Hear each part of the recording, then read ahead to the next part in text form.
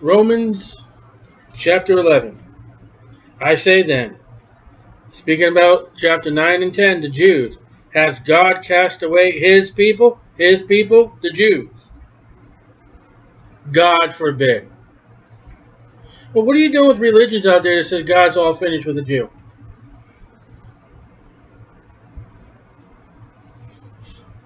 There it is. God is not finished with them. For I also am an Israelite, of the seed of Abraham, of the tribe of Benjamin. God has not cast away his people, which he foreknew. Wot ye not what the scripture saith of Isaiah? How he maketh intercession to God against Israel, saying, this is 1 Kings 19, Lord, they, the Jews, have killed thy prophets, and digged down thy altars, and I am left alone, and they seek my life. But what saith the answer of God unto him?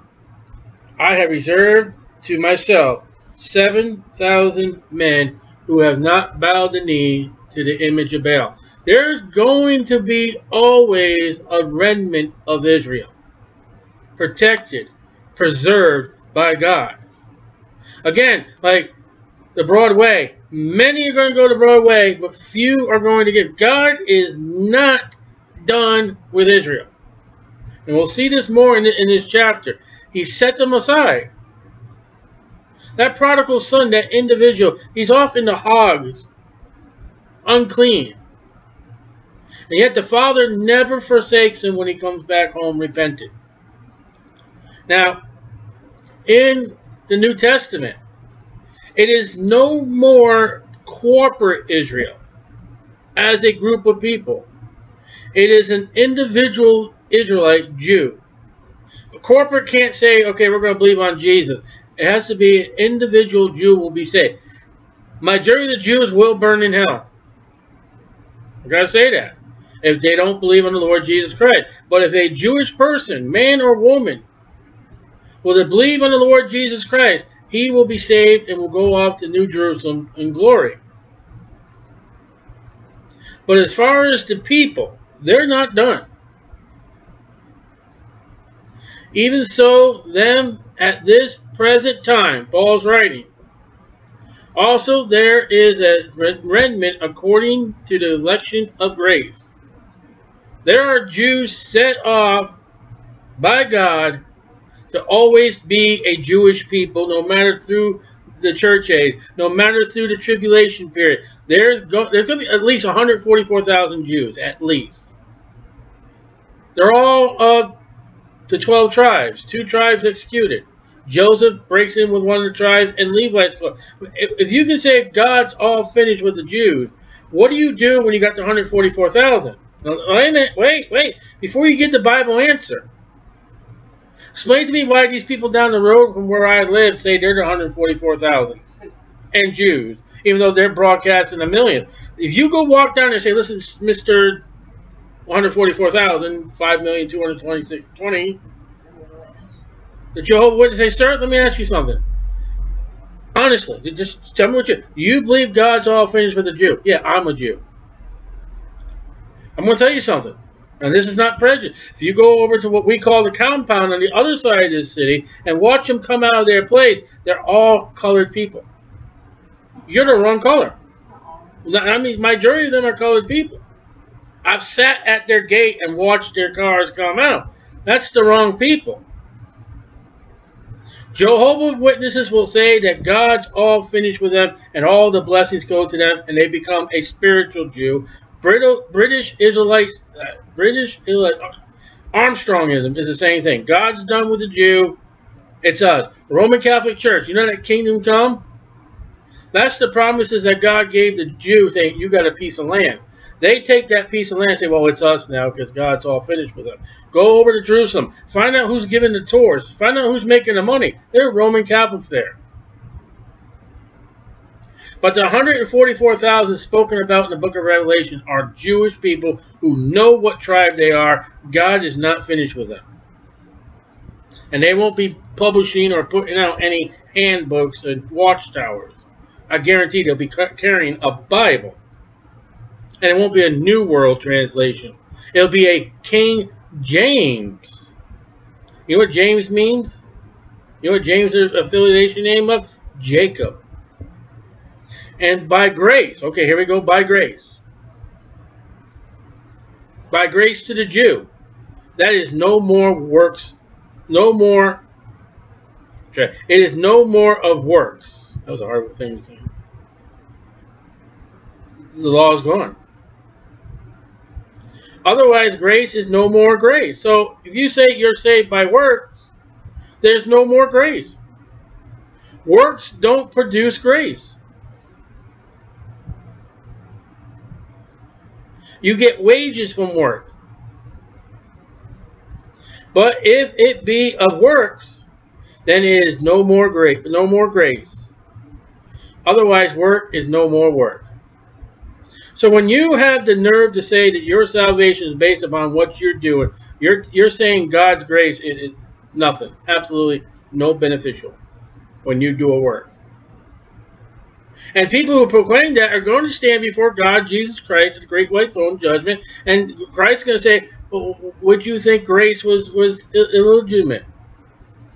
Why do you think grace was not so? Well, we never said that, Lord. Rom11, 6. If it's works, there's no grace. I'm saved by grace. Why? Because I did not do nothing. Christ died. Christ was crucified. Christ was bruised. Christ was hung on the cross. What did I do? How can I say by works when it was nothing I did? All grace. What then? Israel has not obtained that which he seeketh for. Land. Corporate. They're not. It's not their land. It hasn't been their land. They got to go. They had to go to Rome to crucify Jesus. But the election, oh, here goes Calvinism, has obtained it, and the rest were blinded. So there are some Jews that God has set out, 144,000, great example. They're going to obtain it, and there's going to be some Jews that are not going to listen to that 144,000. They will be damned and go to hell. There will be a remnant of Jews in Salapitra when Jesus comes. Not all Jews. But there will always be a Jewish people. God's people. You know, many things wrong, but you know one of the biggest things wrong with the KKK? They don't believe the Jewish people. They hate the Jewish people. And they will tell you that. Well, sorry, you can't be a Christian. That's probably why you burned the cross. You have no understanding. If there's anybody in the world you are to love according to the Bible, is that Jewish man. If you got $1 in your pocket and a Jewish man comes to you, he's homeless, he has nothing, you give him that $1. You don't ask him no question. Say, listen, I'm going to give you this $1 in the name of Jesus Christ, your Messiah. And what you do with that $1, I'm going to take a chance with you. What you do with that $1 is between you and Jehovah. And don't you think if you give that Jew loving the Lord in the name of Jesus Christ, that $1, not in trying him out, don't you think God would mess him up if he didn't do it right? Because he's the chosen one. Now, if somebody comes up to me, a Gentile, goes, oh, I don't have money for, oh, let me see, let me go buy you a cent. Oh, I don't want to, no, get out of here. I'm going to test you out. But the Bible says, him that blesses the Jew, God will bless. That doesn't go for Gentiles. According as is written. Uh-oh, here's something written. God has given them the spirit of slumber, sleep. Israel, corporate, today, are asleep. They're napping. Eyes that they should not see. They can't see. You realize Jesus fulfilled 100% of the Bible of his first advent and they never saw that?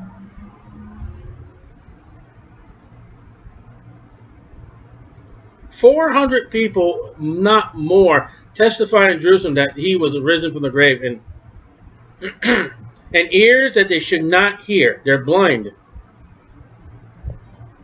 So, what was the ministry of Jesus?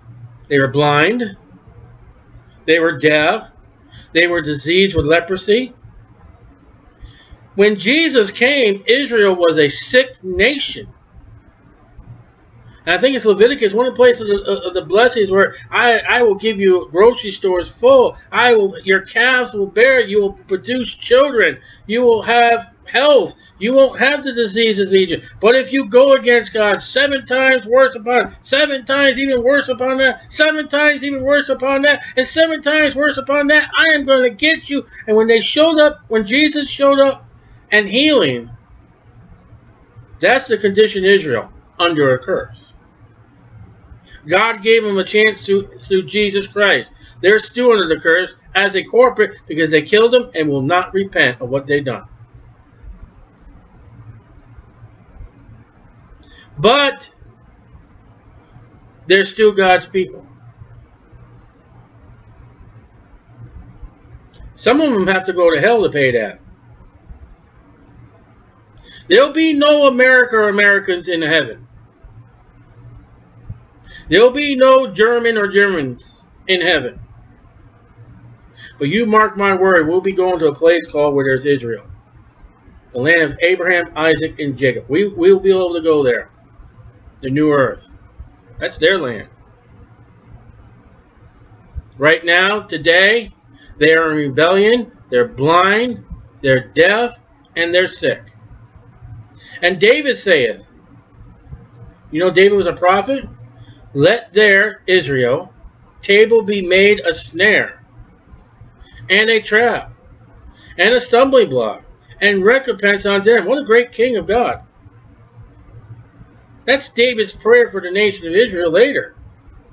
You guys are such in rebellion. Don't bless them, God. Let their eyes be darkened, that they may not see, and bow down their back always. Bow down their back always. Wasn't there a woman that came to Jesus, bowed down? And he said, so the words were, Satan has bound her all these years. I can release her. No one else could have released her. We got to see, now we're going, as Paul is speaking about Israel, as we've already passed the Gospels, you can go back and see Israel is a sick nation, but God's going to heal them.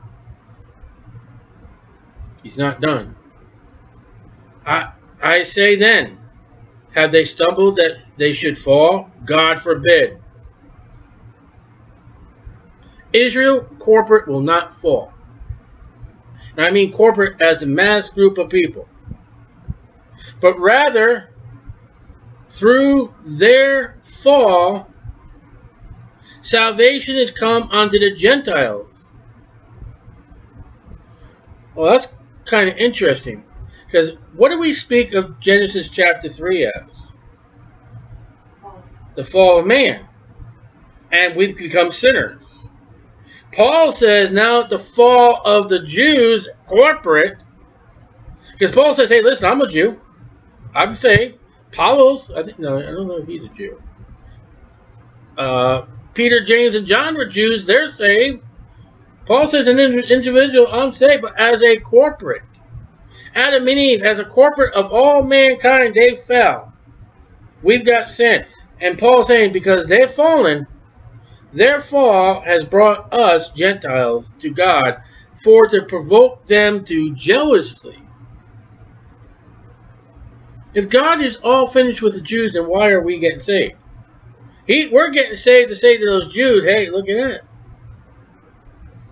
What's it feel like for me showing love and care to others? And wasn't Hosea that God said, go marry a whore?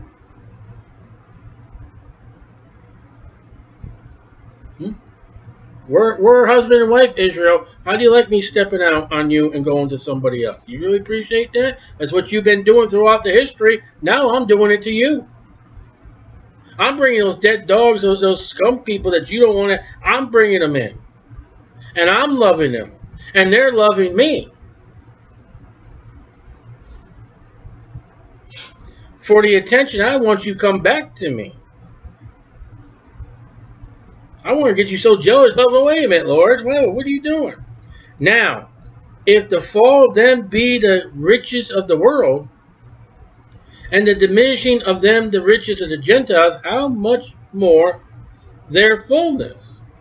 For I speak to you Gentiles, okay, that's me. I was a Gentile. I'm a Christian. Inasmuch as I am the apostle of the Gentiles.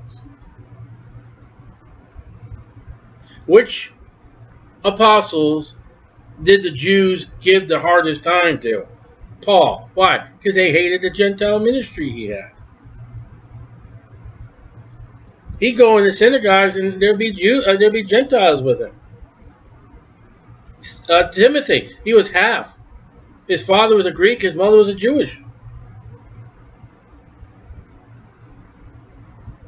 If by any means I may provoke to emulation that's equal or excel others, them which are my flesh, Jewish, and might save some of them. He didn't say all of them, did he?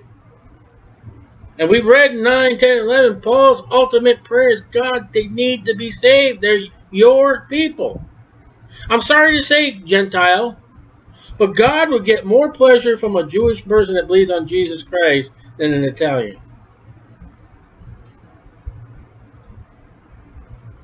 If that Jewish man would step out of his Jewish roots and step out of what the Jewish people have done to the prophets and to Jesus Christ and say, I believe on Jesus Christ as my Savior, God will be well pleased.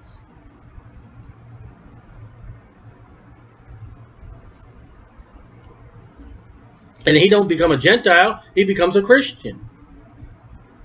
And he joins family with me, and I'm not a Gentile to him. I'm a brother in the Lord with him. We're both Christians. He's not Jew, I'm not Gentile. Romans chapter 10. There's no more distinguishing of races. For if the casting away of them, Jews, be the reconciling of the world, what shall be receiving of them be but life from the dead? For if the first fruit be holy, the lump is also holy. And if the root be holy, so are the branches. Now we're going to get into the Israel and the Gentiles and a relation of a branch. In a relationship with the vine. Christ being the vine already telling us that. Paul's going to take a parable of Jesus and step it one more step closer. I believe, and you can take this, I believe Paul was around when Jesus spoke. By some of the illustrations, or either that he's already, I forget the Gospel of Luke is written yet. Or he's read Luke's Gospel, if possible. But he's too tight. I think he was around with Jesus. Okay, if some of the branches be broken off right now today, Jews, they will not believe Jesus Christ. They're broken off. They're broken off that Jewish Abraham, Isaac, and Jacob. And thou, me, being a wild olive tree. Olive tree is a type of Holy Spirit. The oil was used to anoint the priests and the kings. See, I'm not a poison ivy. I'm a wild olive tree, according to Israel. I'm wild, untamed, but I'm still. Were it graft in among them. Now, when you graft, you take a plant, you make a clipping in the plant. It's like a wedge, and the branch that you want to put in that plant, you make a wedge cut, and you put that branch into where you made the cut in the vine, and you would tape it up. And within time, that vine and that branch would be one. They would actually, some plants, they would grow together and become one plant. Israel was like that with God, but some of the branches he had to lop off. They don't want to believe in Jesus. So wasn't one of the things Jesus said, it cuts down, casts into the fire? But here comes, hey, here's a branch that's not part of the natural branch, but he believes, so we're going to put him into that vine. And my fruit, according to this, should be olive berries. Holy Spirit. We're grafted in among them, among who? Jews. I'm on the same vine as Paul, Peter, James, and John. And we're all doing the same fruit, olives, I hope.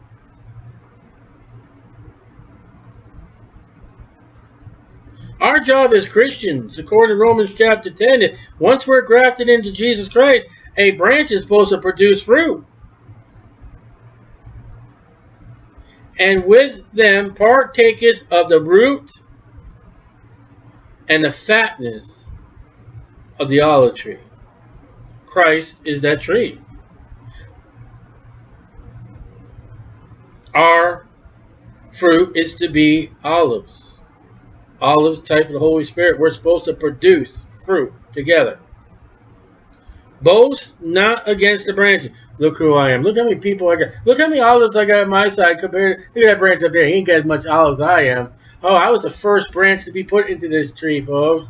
Well, I'm the biggest branch of all these things. No. But if thou boast, if you're going to boast about who you are, thou bearest not the root, but the root thee. The root is what provides nourishment. The root provides the water. The root provides the food. If you're going to boast, you ain't going to get that from God. God ain't going to take care of you. Without the root, you just wither and dead. Well, not for the whole plant. It's God will cut off your feeding as the branch. Everybody else would be fed. You're just going to. You ever see some trees where they got one or two branches just dead, but the rest of the tree is all healthy? That's a picture of some of the evergreens up north. You know, you see these big, tall trees, and you know the branches on the bottom have fallen off, have died. Thou wilt say then, the branches were broken off, that I might be grafted in. Okay, number 18 is, again, don't boast because you're Abraham, Isaac, and Jacob. That's trouble. I'm a Jew. I'm a seed of God. Snap. Lord God, I'm just a humble, I'm just a dead dog. I'm not worthy even, oh Lord God, please save me. I am so sorry, my Lord. I'm not even mentioning. Ow, what are you doing, Lord? I'm fixing you to be part of the vine. I'm fixing you to be part of the fig tree. And when those dead branches lay at the bottom on the ground of that tree and look up and see a Gentile up there, huh, what did you do that for? He's not of us. He didn't have the law. No. I have grace. Verse 6. As a branch of God, verse 6. Can I graft myself into a plant? I can't. I need someone to step in and do it. I cannot put myself into a plant to grow a plant. That's works. No grace. But when God, through the Holy Spirit, through Jesus Christ, takes me and puts me in that plant and grafts me in, that's grace. And he does that over all that reject him. Especially the Jews corporate that rejected him. The high priests, the elders, the Pharisees, the Sadducees, who did not believe on Christ. They're laying on the ground dead as they look up and say, oh, look at those Gentiles up there. As Jonah sat under a what? A branch. He made a booth of what? Branches, as he would watch to see the city get destroyed. And God gave him a little fruit, a gourd. Jonah would not be happy here. He would not be happy to look up at that tree and say, there's Gentiles there? Gross. That's going to produce wild olives. Nope, not anymore. It's going to produce a new creature. We're going to see that in a minute. A new olive. An olive of God.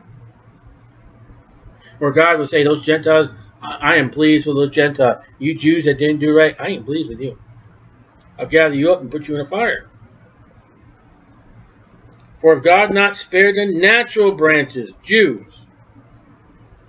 Wait a minute, verse 20. Well, because of unbelief, they were broken off.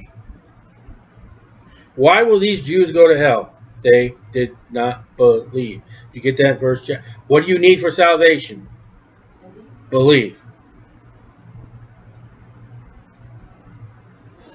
So what's another important thing that we saw in the Gospels for them that we read? There were some Sadducees. There were some Pharisees that did believe. They may have been in secret, Joseph and Arimaeus and Nicodemus, but they're not broken off. They're in that tree. You've got to have a belief. What are you going to do? Believe what you can do? And thou standest by faith. Belief and faith. Now be not high-minded, but fear. Now don't go sticking your nose at the Jews now. I'm God first and you are hell.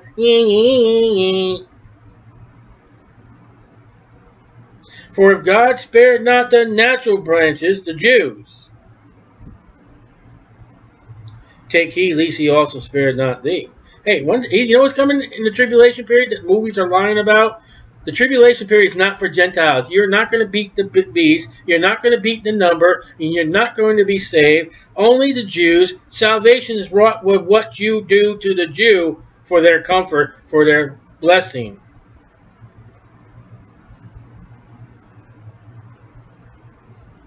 Gentiles, don't get too bragging because I'm going to cut you off soon.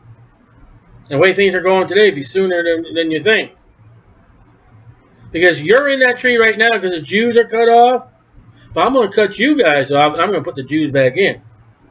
I can tell you right now, at least 144,000 more olive trees are going to go back in that tree, at least.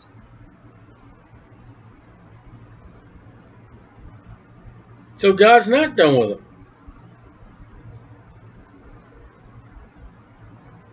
For if God spared not the natural branches, the Israelites, take heed, lest he also spare not thee. Romans, speaking to the Romans and Gentiles, behold, therefore the goodness and severity of God, I have no goodness, on them which fell, Jews, severity. They rejected. They had no belief, it just said. But toward thee, the Gentiles, goodness. If thou continue in his goodness, otherwise thou also shalt be cut off.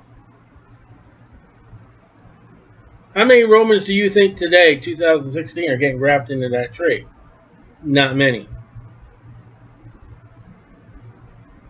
I bet you they were getting saved by hundreds full in Paul's time. They got too proud. They got too religious. They got too much in their works. And they're falling off.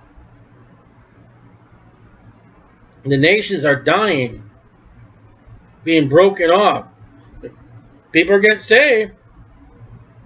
But what nation today stands for God? There's a few of them. There are a few nations where the leader of that country is for God, stands for God in the Bible. Very few. America's not one of them. You hate when I say stuff like that. And they also, if they abide not still in unbelief, shall be grafted in. For God is able to graft them in again. So those Jewish corporate are coming back. Not the ones that didn't believe. But there'll be another generation of Jews that will believe, and God will love them as he loved the Gentile, and he will graft them back into that tree as he done the Gentiles.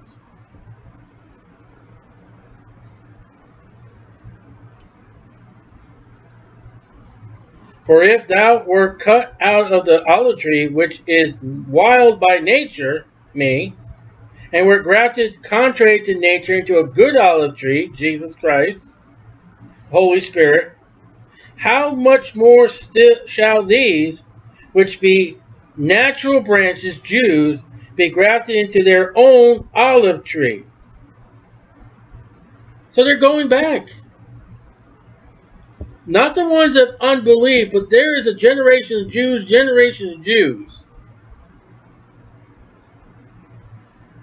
that will be put back in that tree. There will be a revival coming up in the world. Jews will turn to the Messiah and believe on him, and God will put them back in that olive tree. And to a Jew, that olive is the anointing of a priest, the anointing of a king. It is the Holy Spirit. Today, it's individual Jew. It's not corporate. Later on again, it will be a corporate Israel. Ready? For I would not, brethren, talking to saved Christians now, that ye should be ignorant of this mystery. Here's one of the 5 mysteries of Paul. Ready?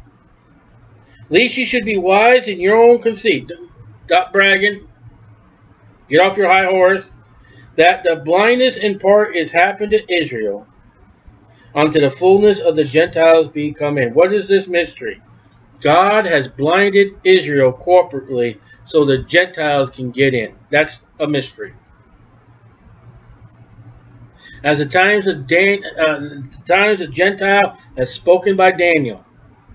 We are in a period right now, the nation of Israel, corporate, are blinded so we can get in. And once the days of the Gentiles is done, God will get back to his people. After a severe punishment for what his people have done to him, called Jacob's trouble. And in that period, the only way a Gentile is going to get any kind of salvation is his conduct to the Jew. And if you don't treat that Jew right and you curse him, that's it. You're done. You're gone. So watch this. And so all Israel shall be saved. Well, what do you do with that? As is written, there shall come out of Zion the deliverer, second advent, and shall turn away ungodliness from Jacob, the millennium and eternity. There it is. That is not Jesus Christ, the first advent. He couldn't be the deliverer. They rejected him. You realize in Acts chapter 1, there was only 11 men that were followed him? Judas was gone. Had the rapture or some kind of the world end at Acts chapter 1, only 11 men from the entire church age were going to heaven. And they would have been all Jewish. For this is my covenant unto them, God speaking, when I shall take away their sin. Jeremiah 31:33. Corporate Israel will have their sins removed one day by God. And that angers all the nations. That angers all the Arabs. That angers the Americans. That angers Germany. That angers England. But what gives them the right and over us, the greatest nations of all the world? Pride. And God said, I chose Israel. I didn't choose you. As concerning the gospel, now get this. Listen. They are enemies for your sakes. Do you know who your first #1 enemy will be to try to get you to stop passing out gospel tracts? You know who to be #1 enemy that will try to stop you from preaching on the street? You know who will try to stop you from getting the gospel of Jesus Christ? What did Paul just say? There will be a Jew behind it. But as touching the election, I'm not going to Calvin, who God has chosen. He chose Abraham, Isaac, and Jacob. They are beloved for the Father's sake. You better be careful how they treat you. If you find out some way a Jew's trying to stop your ministry, you better not pray against him. I will curse them that curse you, he told that Jew. Saved or lost. But Paul says they are an enemy to us. You better be careful how you treat them.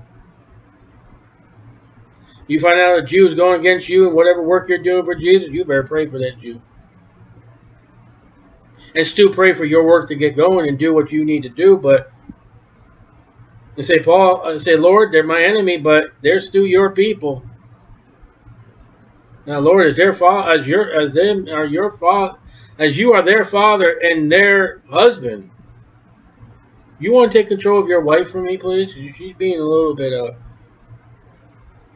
because I ain't going to do it. I'm going to pray for that Jew for good. I'm going to pray for the ministry I'm involved for good. I'm going to leave it up to you.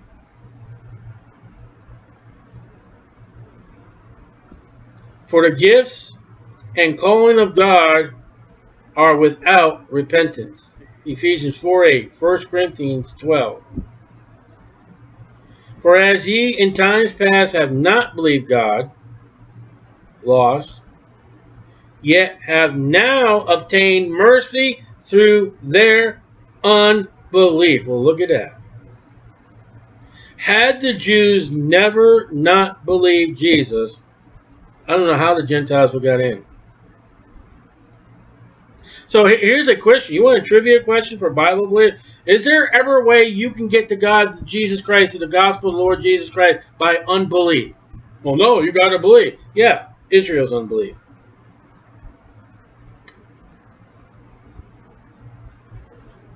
The fact is that they rejected Christ. I get to come in the picture now. And I become part of Abraham, Paul has told us earlier. Even so have these also not believed, Jews in this present time, that through your mercy they also may obtain mercy. Now, how do you do that? You tell them about Jesus. You get them away from... Now, let's go back over here again. Let's see what happens over here, verse 8. If by grace, then it is no more works. Otherwise, grace is no more grace. But if it be of works, then it is no more grace. Otherwise, work is no more work. You are to get that Jew out of the law and into Jesus Christ for them to receive grace. How's that? Now that you're saved, now that you know what the Holy Spirit, you are to go to that Jew when God gives you your opportunity and get them out of the law. Get them off their works they're bragging about and show them grace. Jesus Christ. Won't God be pleased when you do that? I pray for every once in a while for God to send me a Jewish person my way that I would be faithful enough in the word. For God hath concluded them all in unbelief, that he might have mercy upon all. Gentiles are in because the Jews got out. Oh, the depths of the riches both of the wisdom and knowledge of God. This is all the mystery. Because of the disobedience of Israel, I am now in. Israel is my enemy, but I am not to treat him like an enemy. And yet Christ says, love your enemies. Do good and then persecute. Man, that's a reversal of Jewish to people. Now it's Gentile saved to the Jewish person. Oh, the depth of the riches both of wisdom and knowledge of God. How unsearchable are his judgments, and his ways past finding out.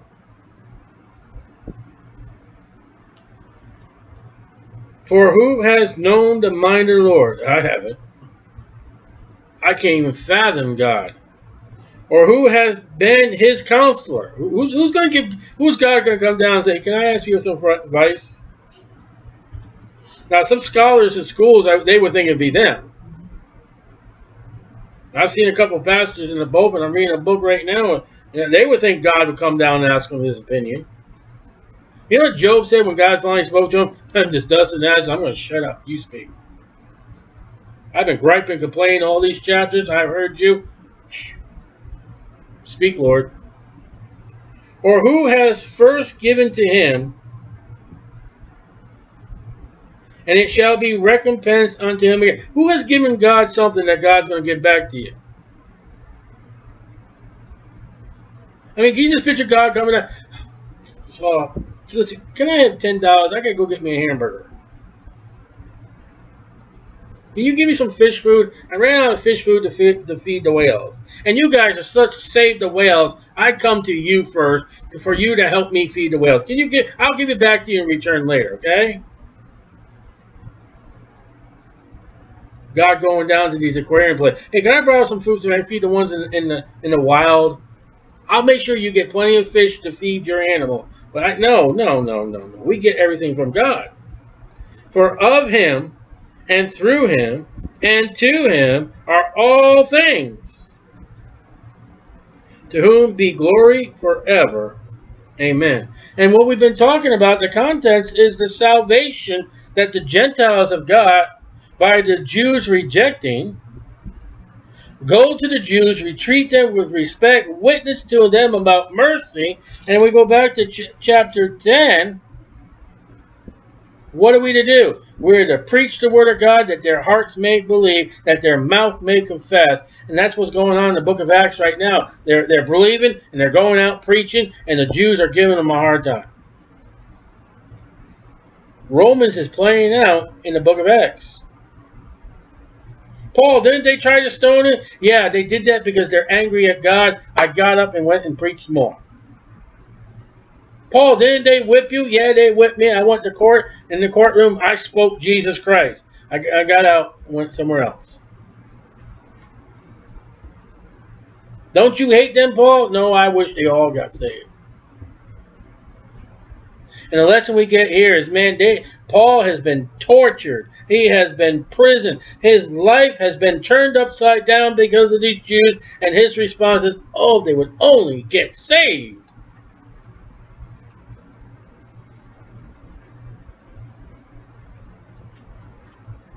That's the conduct.